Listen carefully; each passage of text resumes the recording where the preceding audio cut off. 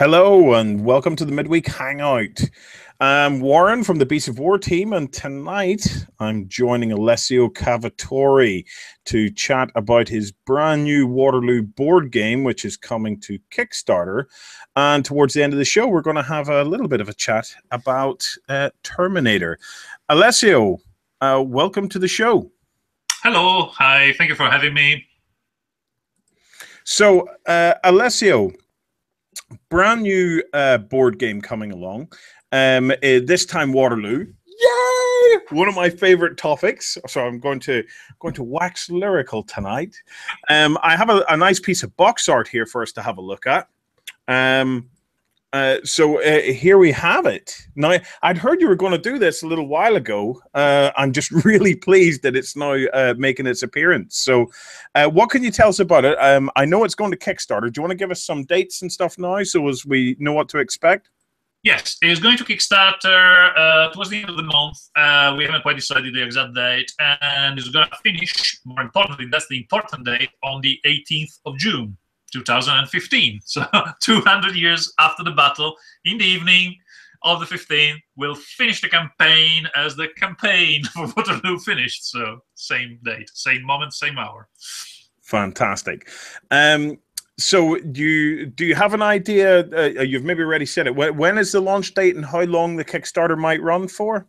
Well, I make a little premise. Basically, as people know, we are really, really busy with Terminator, with the Terminator Genesis game. So we're really completely taken. And the conversation among the brass or river horse was, well, you know, this Waterloo thing, which we planned to do years ago, but really, it's going to be a small project. So really, why don't we concentrate on the Terminator? And however, we were debating, humming and hawing whether to do it or not. And then the piece of art that we commissioned already to Pete arrived. When we saw that piece of art, we just, our jaws, collective jaws, completely unhinged and went, oh my God. So when we saw that, we went, nope, we're going to do it. We're going to do it. It doesn't matter how busy we are. We're going to do it. Basically, the geek in us, the historical passion just took over. We went, no, it's just too cool. It's just too cool. And we thought about postponing it for a calmer time. I was like, no, the 200-year Waterloo is not going to come back ever again. So, no, this is the time. This is the time, Maitland. So we went and decided to do it. Waterloo, for me, is an absolutely fascinating battle. People will know that I wasn't, massively into the historicals. I've been dragged there kicking and screaming. I'm now totally in love. And Napoleonics, the whole Napoleonic aspect of our industry, I didn't quite get until I got to the Perrys and I saw one of their big battles and stuff, and I thought, oh, I can see the appeal of this. But it was when I really started to get into Waterloo and understanding that particular battle that it all really started to come together for me. Can you give us, for anybody that's watching this that maybe isn't completely clued in on Waterloo or the significance of Waterloo, can you give us like a little 2-minute primer for someone who would be new to the battle? Okay, let's assume, you haven't heard too much about Waterloo. A very brief historical setting. So Napoleon is being defeated by a coalition of all the European powers together, eventually after ruling Europe for many years. And he's in exile on Elba, and this little island near Italy. And basically, the king in France is restored. Everything seems, is done for. Except that he's in Elba. He has 1,000 grenadiers of the old guard. He's got, he's the king of the little island of Elba. And decides, after about a year, to go back and have one last gamble, which is, the subtitle of the game is The Emperor's Last Gamble, because basically he just has this one last hurrah. And basically, with his little ship, lands in Marseille, near Marseille, and basically the army, the French army that was there, sent to arrest him, to take his 1,000 guys and put them into jail or shoot them up, etc. Led by Marshal Ney, so one of his captains, one of his marshals. The moment Marshal Ney and his army face these 1,000 people led by Napoleon, instead of shooting at him, they just start cheering and bring him in, basically in triumph to Paris. The king flees. Napoleon is emperor of the French again. He starts to rebuild his power. And of course, all of Europe goes, what? So again, another coalition led, of course, Britain being one of the foremost powers in there, but there's Austria, there's Russia, Prussia, Sweden, there's all sorts of, basically, entire Europe once again starts to build their armies and basically go and take Napoleon out. And as classic Napoleon style, he decides that actually he's not going to wait for the all huge armies to mass and destroy him because they would have a huge superiority. He decides to attack while they're still messing up.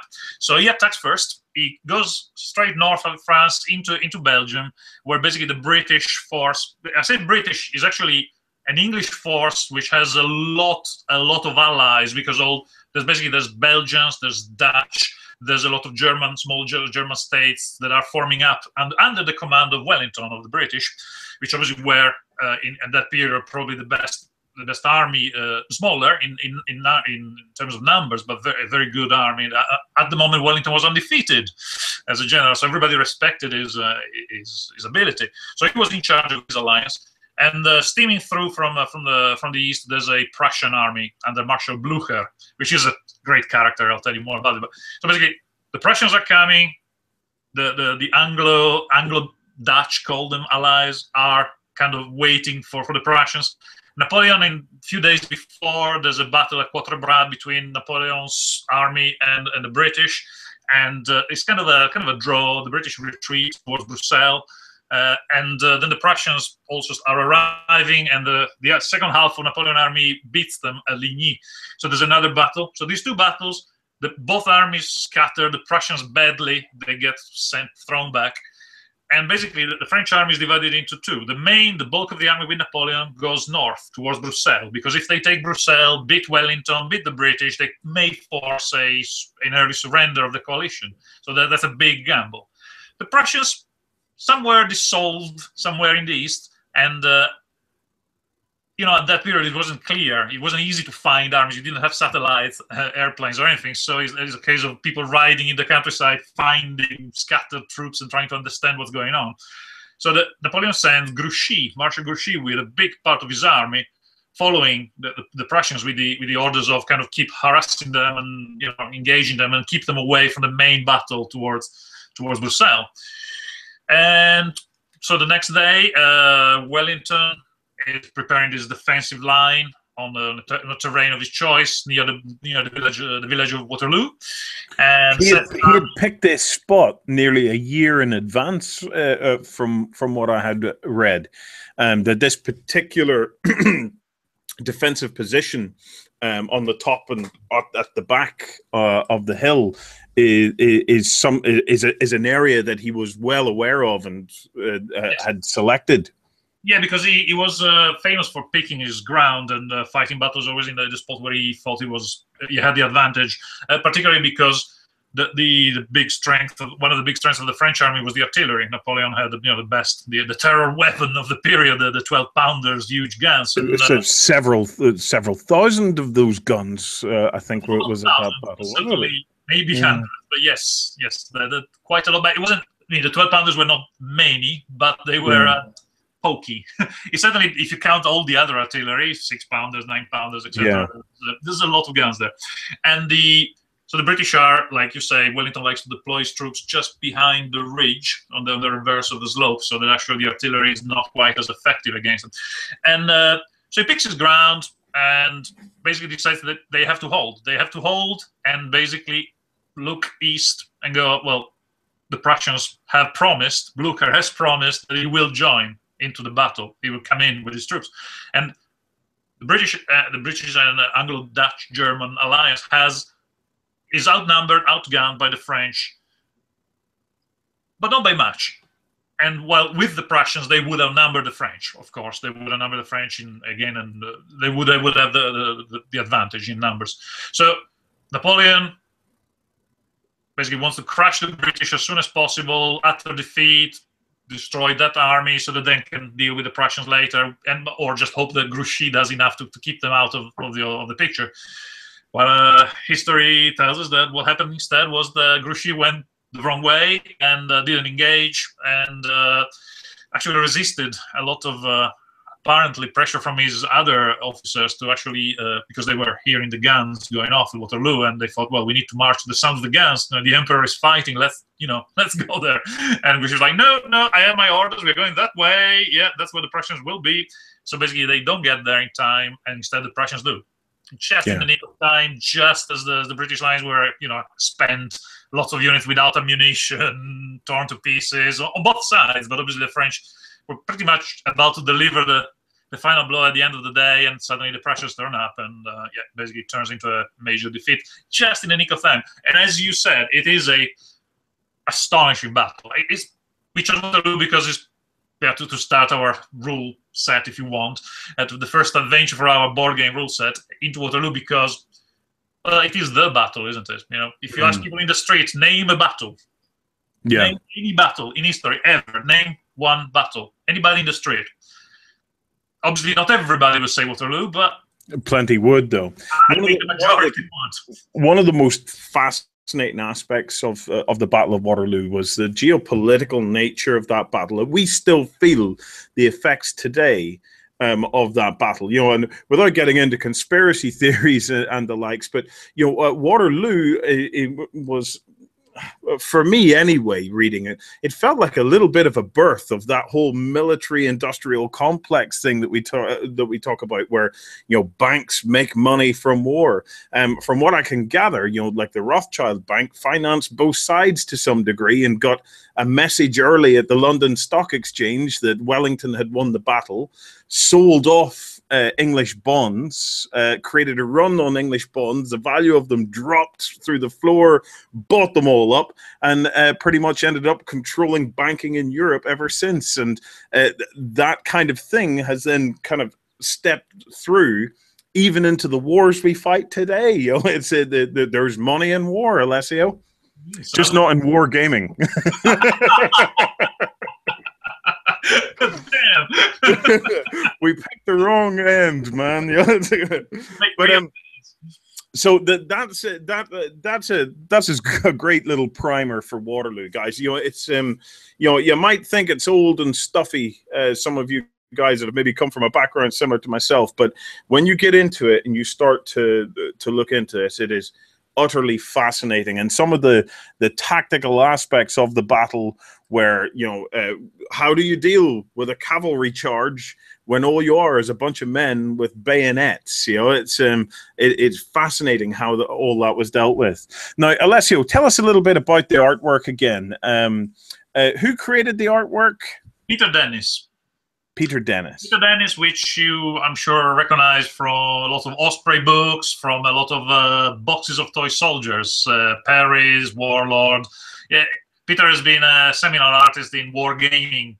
For me, whenever I think artwork for any books that I work with in historical, bolt action, particularly bolt action, I guess, but all of the Warlords range and the Paris, there is the artist. Obviously not everything, but a lot of it is his. And to me, it evokes the old toy soldiers, boxes of toy soldiers, boxes of gaminess.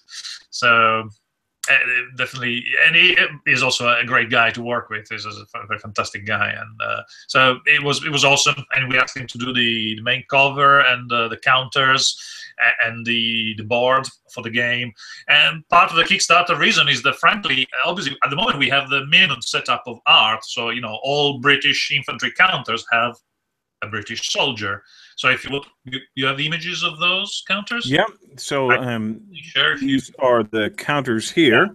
So say there's British infantry there, French infantry, French cavalry. So we have one piece of art per counter. Ultimately, what would be uber cool would be to have every unit different, or at least some troop types different, guard units different from line infantry. Obviously add detail. You will see again. There's a lot of cards.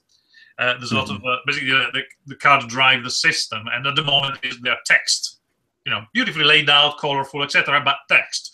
If I could have all of the cards illustrated, a little diagram, a little battle scenes, it would be fantastic. So really, that's one of the reasons we went for Kickstarter, just to gauge, how much interest there is, how much passion we can summon, and see whether we can basically make it richer and richer and richer in terms of artwork. That would be the kind of the first the first development of a Kickstarter. People have asked already when we put a little teaser out that, oh, it's going to be a miniature game. I'm like, no, it's not a miniature game. It's a traditional board game. So hexes, cardboard counters, two-sided cardboard counters. And that's where it will start. If it goes amazingly well beyond the realms of, I think it's unlikely, but if it went really well, then we would start to think about making these counters maybe stand up and fit inside a little plastic base, so that you have standee plastic, cardboard standees going around. If it went really well, then it could go into toy soldiers, of course. But I mean, obviously, we all would love to go there, but make it go well. I want toy soldiers. Well, frankly, I suppose people can just exchange the counters for toy soldiers if one wanted to, as in literally, buy some various plastics and whatnot stuff and do the thing. Well, let's talk a little bit about the game. I have, for example, here a picture of the board, Alessio. Do you want to start taking us through a little bit about, what the style of the game is, and how you're capturing the feel of the Battle of Waterloo? Yes, the game is a divisional level board game. So basically, there's not a lot of counters. Each counter is a huge amount of men, horses, guns, etc. I kept it really simple. There is no stacking, for example. Like in some games, old style games, you have like piles of counters. Now this is like a division takes a hex. So it's as big, these counters are always bigger than what they will be. But imagine that one of those fits pretty much neatly inside one of those hexes. So there is no overlapping, and that makes that it actually looks pretty. You can always see what your units are. So, and more importantly, you don't have a lot of counters. The French player has 20 some, the British like around 20, the Prussian even less. So the whole thing is, I wanted to something that feels a bit reminiscent of those old board games we played when we were younger, Avalon Hill, etc. But the system, it looks prettier. Looks prettier because just there's fewer counters, but they're better illustrated. They're more gorgeous looking, and the system is card driven. There's a kind of a card mechanic game which makes it fairly entertaining because the cards are the commanders. You have the Wellington, Ney, all the famous commanders, and they activate units of their own core, the color in command. And there are cards we call stratagem cards, which are kind of random things that you put in and you can keep in play at the right moment. Example, and they're all funny quotes, really. They're all quotes from either history or from famous movies about Waterloo. There's the British card, the Wounded Commander card, which goes, "By God, sir, I've lost my leg. By God, sir, so you have." Apparently, a quote from real history. Where basically one of the British commanders gets taken out for a while or permanently. So there's a lot of these, you have to put up an accent, of course, when you read these cards. You have to go, you have the French card going, "Oh, maybe, but we will mash him with our lancers," kind of thing, You have to do these things. Yes, that's Napoleon. So you have to do your best Napoleon or your best Wellington, yeah? Indeed. Like your best Blucher. I mean, there's some quotes from Blucher which are amazing. He was famous for being a rough, tough hussar, cavalry officer. When he rides into battle, goes, "Right, raise the black flag, children, raise the black flag." Basically, the black flag meaning we are not taking prisoners. So raise the black flag. If I see, do not show any pity. If I see any men with pity in them, I will shoot them myself. So it was the nice atmosphere of the film. It's like, no prisoners taken. So there's a lot of cool stuff from history. Obviously, researching this game was fantastic to get the old divisions right. So divisional level, simple system, really, in the sense that, old war games tended to have charts. You tot up the points here, you tot up the points there, you do a kind of a ratio of strength, and then you roll on the chart. Nothing at all like that. This is basically units of a number of dice they roll. In a way, obviously, because it's me, I suppose I kind of designed a war game. It's a little war game, really. Divisional board game version of a war game. You can see the map. Actually, on these pictures of the map, you cannot see there's a few more roads, smaller roads, linking those villages, etc. But what you can see is the main two roads, because they are kind of the most important objectives. You can see on the eastern side the Prussian arrival area, which is random, both in terms of time and in terms of location. To keep that mist war cloud in the distance that you quite don't know whether it's Grouchy with his French army or it is the Prussians. So we kept that slightly random, so there is a bit of that atmosphere of Waterloo. You don't know when they're coming in. The British are trying to hold and resist until they come in, and because it's really uphill, the battle is really difficult for the British at the beginning. Now, one of the key things about the battlefield is you had Le Haisson and the Hougoumont, the two kind of farmhouses on either side of the battlefield. Is that on the board? You know, are battles taking place over those? Yes, the Hougoumont and La Haisson are both there, of course, and Papelotte and all the famous defensible areas, and even the ridge is there, the famous ridge, and like we find when we play testing the game that actually there are really two things you can do with those as the French player, because for the French you're against time. You need to be as fast as possible to crush the British, because if you wait, time is not your friend. So you have a choice really of either bypassing those, because they start with a little garrison unless the British player sends reinforcement. So you either bypass them, just ignore them because they're defensive, they're difficult to take, or just mass everything and everybody their dog and just flatten them, huge concentration of power. But basically, don't make the mistake that was made in history of just sending troops piecemeal, kind of quite a lot of guys, but not all together, not all decisively, kind of like with a proper commitment. Or I would say ignore them or go for it. Don't kind of... Do they have a strategic advantage in the game, Alessio, like they had on the day? Oh yeah, no, they're really tough to take because basically Hougoumont particularly, because La Haisson was obviously a big farm, while Hougoumont was a chateau, so actually thicker walls, more compact, almost built for defense. So they are really, really difficult, particularly Hougoumont, but they're really, really difficult. Any troops in there are really, really tough to dislodge or kill. So, but, you can do it. I've played a few times, and I tend to use just one of the first options. It's gamble. It's a very risky tactic. Is just to go Imperial Guard, take Hougoumont. So you have the old guard storming Hougoumont. You're right, it's ours. Move on, kind of thing. But that's a gamble because obviously, like in reality, if you commit the guard, you're using your best units. The old guard division is the best unit in the game.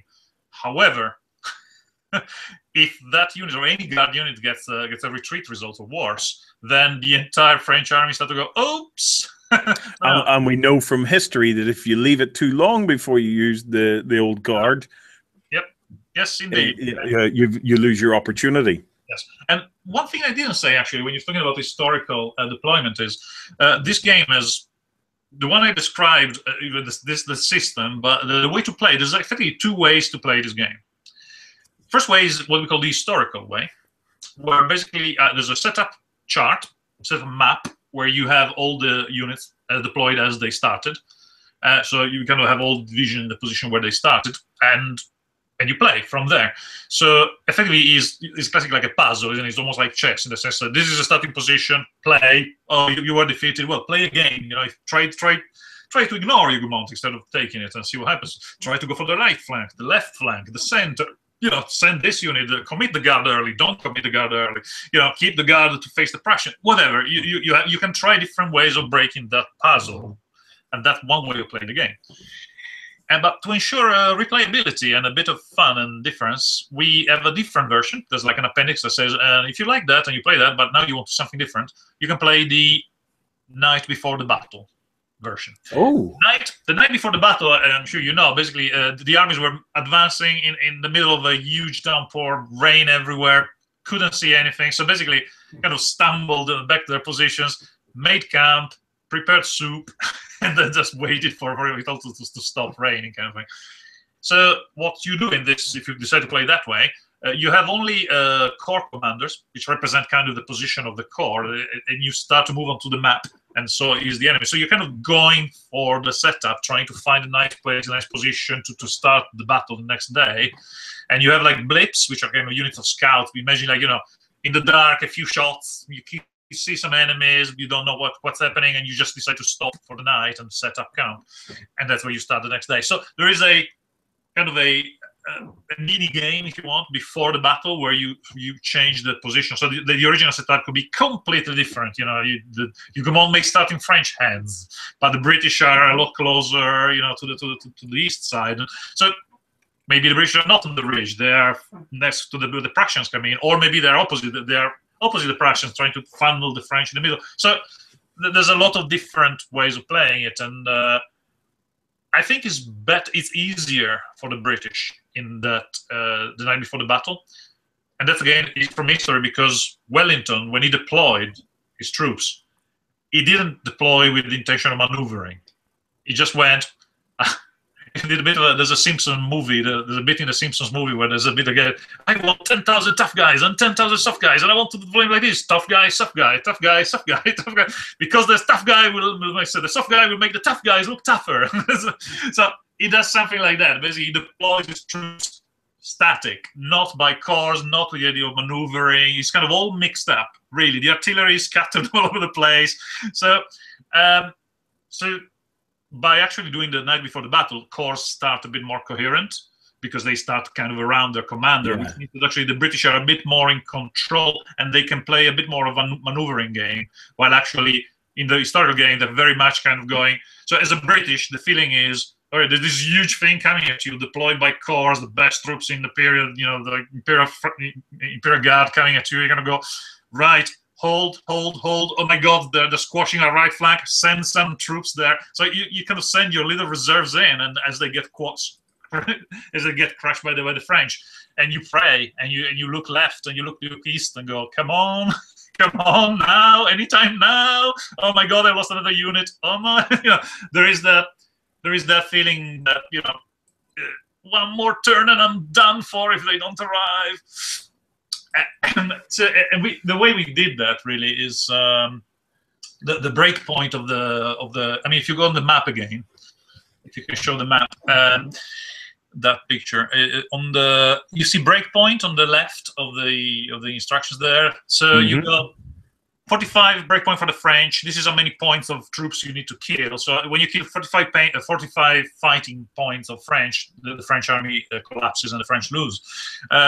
30 points of British. So the French have to kill 30 points of British before the Prussians arrive. The moment the first Prussian unit appears on the map, the combined factor 50, of both is 50. So suddenly, instead of being easier for you to crush them, it's easier for them to crush you. Because they obviously take heart in the fact that their allies are there. And of course, you have units on your side that start to roll up your line. So it's... it does that swingy moment, and say if you look at the calendar, turn 5, Prussian 4th Corps arrives on a 5+. Ah, yes. So as the turns progress, it's more likely that the Prussians are going to end up coming in. Turn 7, Prussian 4th Corps arrives automatically. 1st Corps arrives on a 5+. 2nd Corps arrives on a 5. So yeah, in theory, you can resist until turn 7. Yeah. But of course, there are other things you can do. I mean, the British have cards like "Give me Knight" or "Give me Blucher," which makes it, make you re-roll the dice and stuff like that. So there are things you can do to try to speed it up. And of course, tactically, you can, as the French player, you can decide to just concentrate everything against the British, or leave some troops to kind of stop the Prussians when they arrive in those woods. Kind of go, all right, I'll try to funnel them in those woods so they slow down and keep them at bay for a while. They're going to crush these units, which I leave there to. Normally, it's the French 6th Corps. Normally, it's their job to do this. Stop the Prussians just long enough for the Imperial Guard to destroy the British, kind of thing, to finish the job. And so, yeah, there's a lot of variety there. And as you can see, the 11th turn sometimes is played, sometimes it isn't. So you don't know exactly when night will descend and the battle will end. Can you redeploy? I'm being terrible at my job here, but I can't stop thinking about the possibilities of this game. So I'm already thinking in terms of unleash all the artillery, get that out of the way, send Marshal Ney in straight away, and send the Imperial Guard into Hougoumont. If they take Hougoumont, can they then progress from there, or are they stuck in Hougoumont? Yeah, no, of course they can go forward from Hougoumont. But you have to be aware, of course, just north of Hougoumont is Maitland and his first infantry division, the British Guards up there. So basically, again, this is the second toughest unit in the game. Yeah. Yeah, even your old guard, if the British Guards are still fresh, I mean, they've not been damaged or anything. It's almost an even fight there. So we've seen people with Maitland and his guards to actually enter Hougoumont with all of the British Guard division, which obviously is impossible, but that assumes that they are setting up the center of the defense there. And so that's an important one, is divisional. So there is an element of abstraction. So, for example, the strength of the units is not just based on because I went and researched the number of men they had. And so I went, okay, each 10,000 men, each 1,000 men is this one dice you roll, but then I have to adjust because every division had some artillery attached to the divisional artillery. So again, based on the number of guns, I increase the number of dice. Then quality has a part. Some elite troops get an extra dice, while crappy troops, conscript troops, maybe they get less dice. So it's been an interesting exercise. The game has some abstractions in, of course, to work as a divisional. So, every counter is like, it could be tens of thousands of men, with hundreds of guns, etc. So it's fairly abstract in terms of scale, but that allows it. The beautiful thing is then you have 20 pieces to worry about. You don't have, 300 pieces to worry about. You're just like, brain. Well, divisional games are much appreciated by the community on BC4. We had a community member, Oriskine, who has made it his job to bring us up to speed with the levels of gaming. So it's I can imagine a lot of our viewers are looking at this and going, yeah, I get the divisional side. I'm totally on board with that. Alessio, I have a couple of basics, okay? How many players for the game? Well, 2 normally. I mean, of course, if you wanted to, you could split forces. You could say, well, you're in charge. You could almost have the entire French general staff and the British general staff, because basically the command cards have all the staff, all the corps commanders, all the divisional commanders. However, really, it's a 2-player game. It's a 2-player game. You can do funny things. You could have a 3rd player to be the Prussians. That's kind of probably the easiest way of splitting things. But again, the poor guy may never play. Yeah, he'll have a lot of pints to drink while he's waiting anyway. So, and then you may. Obviously, I think basically the real answer is a 2-player game. It's a 2-player game. You can. How long does the game last, Alessio? In your play testing, how long have you found the game taking? There's an interesting point with that. If the French, I think a skilled French player, because a hesitant French player, there's one that goes up with caution, normally makes the game last a lot longer, because past the 5th, 7th turn, it basically, it's almost like half of your games will finish fairly quickly because the French will win, will break the British, and before the Prussians arrive. In which case you go, right, that's a fairly fast game. 5 turns, 6 turns, depends how good you are with the rules. An hour, maximum hour and a half, I don't know, something like that, maybe. Yeah, considering deployment and everything, let's be honest. Because actual gameplay maybe is half an hour, but then if you do the historical setup, you have to do you have to look at the map and deploy. If you're doing the other one, the night before the battle, you have the mini game. So consider the mini game or the historical setup, I would say at least an hour in the fastest cases. If the Prussians arrive, that takes longer, because obviously then unless the French then get defeated quickly, it will take some time for You're frozen. Are you still there? Hello? Hello? Warren? Are we live? Hello? I see a frozen Warren.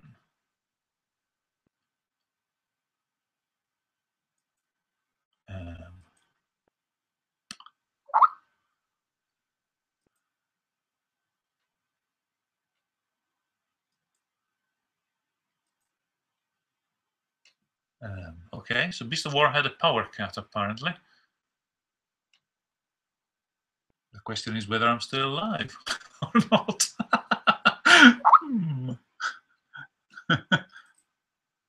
Does it mean I'm going to ask Warren to see, is the thing still live? That'll be funny. It's still live? Waiting for an answer.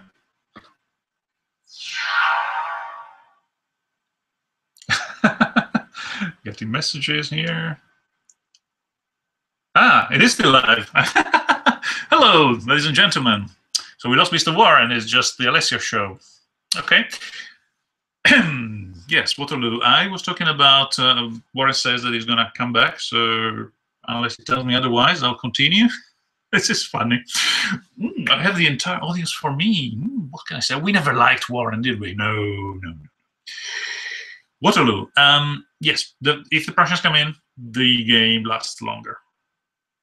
Obviously. I got a message from Warden. He says, yes, you're live.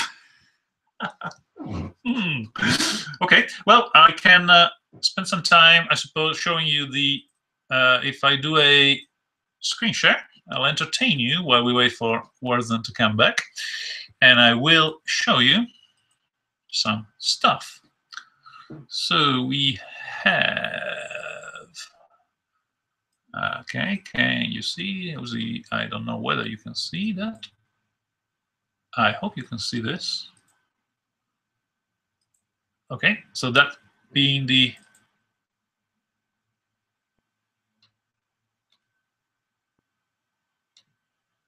artwork, the original artwork for the game. Then we have Portrait of Napoleon for the Corps Commander. The cover of the game.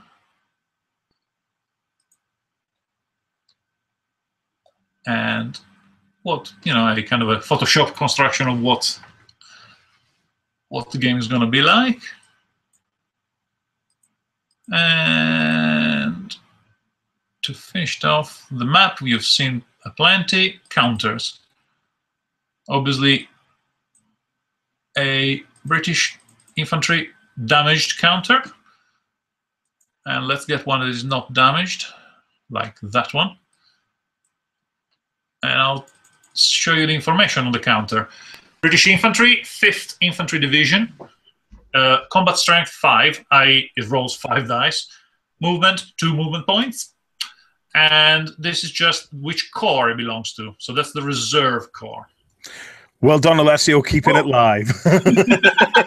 Sorry about that, folks. We had a power cut there, and the machines all decided to restart themselves. So we've managed to get back up. Now, just let me turn this one off now, so we're not sucking up bandwidth. All right. It's funny. I was showing people the counters, and I was going into detail of what information there is on the counters, basically. Proceed. Proceed. You were doing an excellent job. I'm sorry for interrupting. Well, I think we're done. I mean, just as simple as that. So it's a well. If people want to get notified, you can go to waterloo.launchrock.com for a notification of whenever that Kickstarter goes live. Alessio, there's also a Facebook page that you've set up for it. It's facebook.com/Alessio Waterloo, I believe. Yeah, that's the Facebook page, and I literally just set it up. So we'll populate it in the next few days. At the moment, it's a bit barren, but it's there. So if you join it, you'll see the bits we'll upload. Grand. Now, just bear with me, folks. I'm just trying to get logged back into the chat here on Beasts of War, so as I can get access to the questions. So, Alessio. Yes. Other than Waterloo, the other big project that you're working on is, of course, Terminator. Now, the game is really getting there. You were demoing it at Salute. How did Salute go for you? It was astonishing. I mean, I have seen on my skin the difference between doing kind of little indie games, which is what I've been doing the last couple of years, and going back to working on major licenses. It reminded me of the days of Lord of the Rings. It was that, 4 deep ranks of people kind of going, taking pictures, wanting to. Basically, it was exhausting. We didn't stop. Me and Matt basically kept talking and demoing, all the time. There was no stopping, and which, you know, kind of, I'm having a sandwich while I'm trying to drink a coffee and continue to demo because I cannot stop, kind of thing. It was outstanding. It was great. It's great. You know, as I said, very tiring but very, very exciting, and there was a lot of passion. So yeah, it's great. It's fantastic. So I believe in the Warlord newsletter this morning there was a new sneak peek of this guy. Yes, yes, quite in his age, but still looking tough, doesn't he? Yes, yes. Yes. So we managed to get a hold of some sculpts of Arnie. Alessio, what can you tell us about it? So they're greens, obviously. Yes, they're greens by Michael Perry. Yes, no less. Yes, Michael has done Arnie, has done Reese, and is now working on Sarah. Mm-hmm. And I think we have Arnie from a couple of different angles here. He's a mean-looking hombre, isn't he? Yes, and there's a few more pictures on the Facebook page. Come and join us on the Terminator Genesis miniatures game, please, on Facebook for all the new bits. Actually, there's a new bit that you guys will have in total exclusive at the end of this. Yes, we're going to be uploading this shortly, guys. Alessio has sent us across a kind of a quick start guide. So there's the rules reference sheet and quick play reference, and then on the other side, or on page 2, we have the model stats and the weapon references. So Alessio, do you want to talk us a wee bit through what we're looking at here? Yeah, this is a first. Basically, we are basically giving you this first, and then of course we'll follow it up later on our pages. But this is the reference sheet. This is the cardboard piece of information sheet that you get in the box, and on one side you have a quick, quick breakdown of the rules. But obviously, because it's not a rules-heavy game, by just reading that page, you can pretty much start to play, have a quite a good go at playing with infantry. The vehicles rules are not there, but again, this first edition is certainly very much focused on infantry. You know, vehicles are in the advanced rules; they're not being playtested as much as the infantry. So there's also, because the range is, we're starting with the infantry, but, we're not that rich. So there's the rules. There's if you go back on the previous page. So you see on the left is the rules reference. On the right is effectively the stats and rules, special rules for all the units in the box, in the actual box. And if you then go on the back of the sheet, thank you. You have the model stats. So those are the stats of the models included in the game. Resistance, USA, then the vehicles. And some people are really happy when they saw the vehicles, and you see the list. Abrams, MBT, Bradley, APC, car, Humvee, pickup truck, Apache attack helicopter, Black Hawk transport helicopter. Oh, yeah. And then the machines, which obviously have their own stuff as well. Spider tank. There's been quite a few pictures of the spider tank going up on Facebook recently because they just made Skydance Paramount just made a big poster of it, and it's quite funky. And the spider tank is going to be the first big kit we're going to do if the game is successful. Basically, if we have enough cash to make the kits and invest and make proper kits, then the spider tank will be the first. Oh, fantastic. And the hunter killers, of course, are there, the flying ones, the ground ones, and then the weapons for both sides. So that's really, I mean, if you want to look at the stat, you can see how this is not very complicated. Resistance soldier at the very top, skill, green, armor, 4+, resolution, yellow. Special rules. So nice and simple. Well, it's because the dice are all color-coded. The set of dice that goes with it, frankly, for me, I call that the river horse set of dice, because I intend for me to stick with those dice, with those colors, throughout any games I do. So and this is this the beginnings of a game engine that you're putting together, Alessio?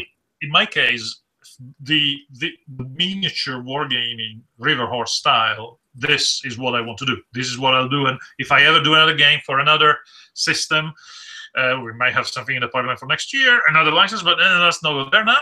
And it would be the same system, not identical system, but some of the principles like this would be there. So your skill, how good you are, is the dice you roll, green, and it's green. So it's easily, there's a shape, there's a color, there's a shape for colorblind people, and there's a color, there's a shape, D6. The D6 you roll is green. It's actually a green D6. The D8 your roll is a yellow D8, and that's the thing. So color, image, immediately, it is very immediate. And as you see, everything has got 3 stats. 3 stats, including the guns. The guns have 3 stats as well. This is something I'm quite enamored with, and we haven't seen as much of it in this industry as I would like. The idea of these underlying engines, that when somebody gets used to playing that engine, they can approach a number of games and have a fair idea of what they're getting into. Obviously, there'll be some differences, some tweaks of flavor and whatnot's there. But, you know, it's been working in video games for years. We have Unreal Engine, the Crytek engine. You know, it's it makes perfect sense to me that we start to see these kinds of things enter into the industry, especially now that we're getting so much choice. Because we have a lot of choice of games. We want to play a lot of games, but we don't have time to go through 60-page rule books or 200-page rule books every time we want to pick up a new game. Yep. Well, you know, we've seen that with X-Wing and the Star Wars one. Sorry, the Star Trek one. You know, the fact that they have the same, effectively the same engine. You know, if people want to use our rules for their war games, I'm sure we can talk. Hey. That is, if they're good, of course, or they may be terrible. So, Alessio, to give us a final update, when are we looking at the launch and the release of the Terminator box set? When are people going to be able to put their money down for this? Now, as in Warlord Games, which are they have the contract to distribute it in the entire known universe. They already put it for pre-orders. They put up the starter set for pre-order, and the call it starter set is out of habit, but it's really is a game in a box, really, because there's in that box there's everything you need to play, and there's about 50 scenarios you can play. So really, you can play that for years and don't need to go anywhere else. I suspect most people, particularly if you're a war gamer rather than a board gamer, of course, you're gonna go, no, I don't need this. Sticks. Need more minis. I want the big with the tape measure. I want the big 6x4 table and the tanks, etc. And you can do that. The thing is, the rules work on both. You know, you can use the same rules on. There's a couple of pages in the rule book which tell you exactly how to go about. You know, throw away your sticks and instead your measuring template, and instead using the tape measure. Mm-hmm. So it's so yes, that's there, but it gets into a bigger war game, and there's a range of products, and Warlord Games will obviously start to put them as soon as we make them, because basically we are in the, you know, get all the components in, assemble them, package them, get them ready to go, and I think next week, everything going, touch wood, next week the actual boxes should start shipping out from Warlord. Right. Alessio, we need to get you over. Is there any chance that we can get you over, get you onto the show, and get you to show off this game so as we can see how it plays? Well, it would be delightful to be there. Ideally, we could do show a bit of Waterloo, show a bit of Terminator, maybe do some bolt action. Right, well, we will do our best to make that happen. Okay, guys, we are going to call it. It's now coming up to 1:15. Alessio, look, thank you so much for joining us. I just want to quickly go back over it, guys. If you want to keep abreast of what's happening with the Waterloo game, go and check out facebook.com/Alessio Waterloo. Otherwise, you can put your details into waterloo.launchrock.com. There's also a Facebook page for the Terminator game. It's what is it? Terminator Genesis, the miniatures game. The miniatures game. Okay, Alessio, look, thank you so much for joining us. It's always a pleasure to have you on the show. We're going to take you up on that offer and get you over to the studio so as we can get a proper deep look at this Terminator game. I want you back. It has to be done, really, doesn't it? Okay, guys, thank you so much for watching. If you have any questions for Alessio, put them in the comments below this video, or come on over to the Beast 4 chat, and if there's anything we missed, we'll do our best to get Alessio to answer it. We are going to be putting up those rules imminently now onto the website, so come on over to beast4.com and click on this host that this video is connected to. And in there, you will find a link to be able to download the rules for the Terminator game and check them out and see what you think. Once again, thank you to everybody that's joined us tonight. Next week, I have Ronnie Renton on the show, who's going to be talking about all of his love for Kings of War. No doubt he'll be talking about all his love for all sorts of things, because you know what Ronnie's like when we get him on the show. So stay tuned for that. Sorry, Alessio? He's going to talk about dwarfs, isn't he? He is, pretty much. So if you have questions for Ronnie that you'd like to get in advance, and I'll make sure we ask them, make sure and put them into the comments beneath this video. Once again, thank you for watching, and we'll see you on a midweek hangout next week. Cheers, guys.